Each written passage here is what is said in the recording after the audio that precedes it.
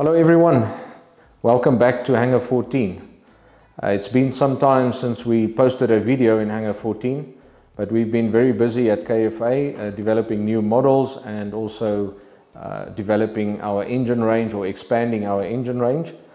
And in today's video we'll be discussing the CA500 from Zonsen. Zonsen is changing the engine range numbers, so the 80 horsepower will be known as the CA300, the 100 horsepower as the CA500, and so on. The model goes up 510, 510T and so on. We use both the Rotax and the Zonsen as a base engine for the KFA turbo upgrades, and you as a client have the choice whether you want the Rotax or the Zonsen base engine. The Zonsen base engine is significantly cheaper than the Rotax engine. It comes with the same warranty and same TBO. I think we'll start off by discussing the CA500 base engine before we modify the engine, just to show you the differences on the engine, things we like, things we don't like. For this I will be introducing Dylan. Dylan is our engine expert at KFA and he does all the conversions for us. Okay, so Dylan, can you dive into what you like, what you don't like, and what the differences are between this engine and the other well-known brands out there? Sure, absolutely. Well, straight out of the gate, the first thing you'll see is this nice Cerakoting that they put on the gearbox, the crankcase, manifolds, and the heads. It's quite nice, easy to clean. A big difference is in the gearbox. The prop shaft has been heat treated or quenched in some way that I haven't seen before, which is quite nice. The clutch is exactly the same assembly. It's got the main gear, the dog gear, and it disengages when you get a prop strike. The clutch plates are a brighter copper color that I'm not too familiar with. I haven't seen a color like that before. Some other small differences, especially in the carbs.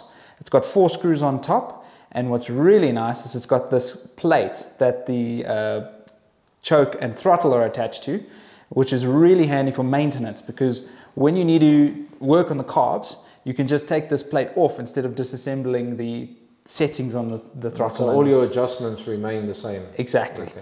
Another handy feature is it comes with these screw-in carb balls.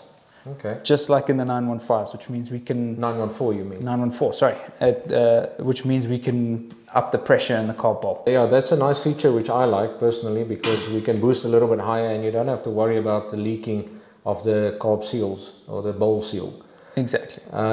So what other differences? I see something different here with the fuel pump. Oh yes. And the fuel lines, yeah. The fuel pump and the fuel lines are standard from Zonsen. They come with the heat shield and nice crimps on them and really well set up between the two carbs, which is quite nice. I don't see any other major differences here, so what don't we like? I think the biggest thing we don't like is they're maybe a little heavy-handed on the 577 torque seal between the fuel pump and the tappet covers and the crankcase and gearbox. So they might have a little bit too much there, but rather too much than too little, I guess.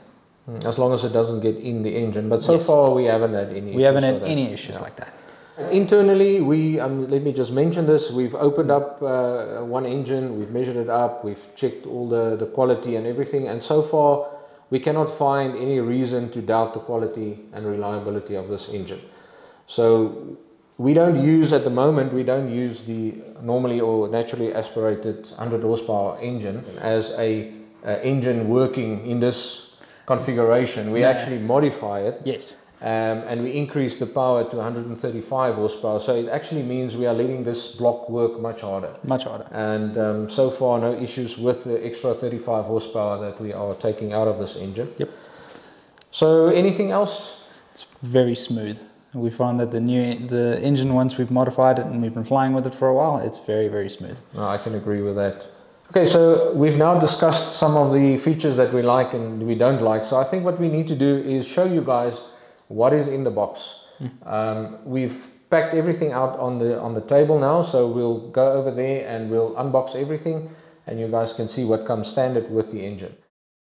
Okay, as mentioned before, we are now going to just see what's in the box, and Dylan will open the boxes, we'll pack it out here and you guys can see what is in the box. Alright, let's do it. Let's do it. I gotta say, I love unboxing these engines. It's like Christmas. Oh yeah.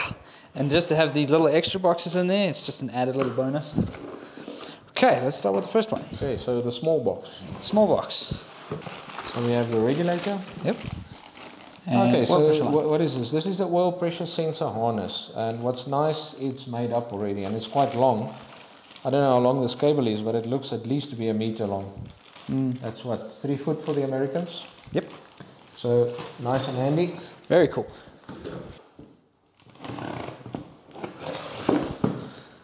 That Leatherman is doing its job. Oh yeah. So hashtag Leatherman. Leatherman, not sponsored yet. Here we go. All right, so in this box we have the elbows that will be the connectors for the oil tank. So there are 3 of them. Here's our starter relay. Starter relay. Those are the starter relays we use on our installations, right? Yeah. All right. That's one. This is quite interesting. It's that barb fitting. Ah, so this is for the fuel pump. Oil pump. Correction, yeah, oil pump. So Yes. they have a barb fitting instead of the banjo fitting. I prefer the banjo fittings to those, because then you can actually stick a 90-degree fitting on the end. So this is maybe not the best feature, but you can always fit a banjo if you want. We'll get into that with the when we do the turbo upgrades. Okay, so we have 4 of these. These are the flanges for the exhaust fittings, and these are the knuckles that will go, they call it the exhaust elbow joint. Yes. Which will be going into the engine. We don't use any of those because it comes with the turbo upgrade. Yeah, kits. so with the turbo we don't need that. So yeah, we sit with a lot of spares. If somebody is looking for those, we sell them. The igniter pin, which is actually for the mags. Yes. In order to switch them on and off. And this is very nice. Yeah, it actually has a capacitor with it. Yeah, so we always struggle to get the 25 volt, 22,000 microfarad capacitors, and Zonsen supplies them with the engine, so this is very nice. And these are the last of the lock nuts involved with the... so these are just for the exhaust screws. Exactly. So that's it for the small boxes, so let's move on to the large one. Here we go. So yeah, what is different on this oil tank? They don't weld the fittings onto the top of the oil tank. It looks like brazing to me. Looks a bit like brazing. That's the only difference I can see. Other than that, it looks identical to other brands out there. Same fittings, even the same dipstick. And then we get an engine logbook with the engine serial number. I can't read Mandarin. But they have it in English as well. Yeah, lucky for us. And then we get a pack list of everything that's in the box. And this is a quality certificate. And yeah, that's it. So the other thing that can be supplied is the ASTM approval certificate. So we can supply that to OEMs that want to install this in production aircraft. And that's about it. Overall, what do we think? What's our impression? I think it's a pretty good kit. I mean, they put in everything that you need and a couple of things you don't, which is also still nice to have. And I don't see anything wrong with anything that they've given us. There's no dents in the oil can. There's nothing missing. So one thing I can say, which I saw on everything here, the cylinders, and even when we opened the gearbox, was that everything was serialized.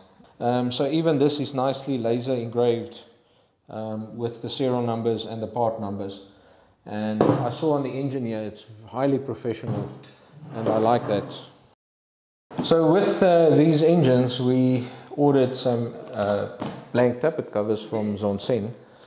And the reason being that we would like to offer our customers the option of a little bit of customization.